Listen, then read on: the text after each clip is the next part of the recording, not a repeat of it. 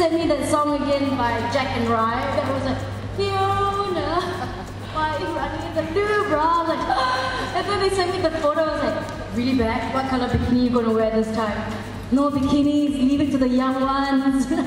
There's so many young stars, so it's okay, you know, there are loads of new people to wear, and I've lived my life, I had my time, and I'm very happy with that.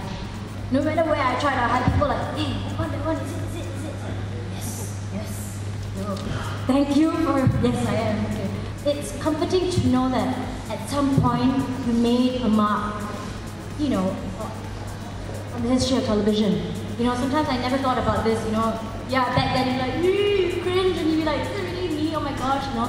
I never could say this, but now I can say that I own it, you know? Yes. I've always been a serial monogamist, and yeah, for the very first time, I'm actually single for quite a long period of time, but not looking. I think it took me a long time to grow into the woman that I am right now, and I am enjoying all the time I have, like loving the things that I love, doing the things that I want to do, and growing as an individual now that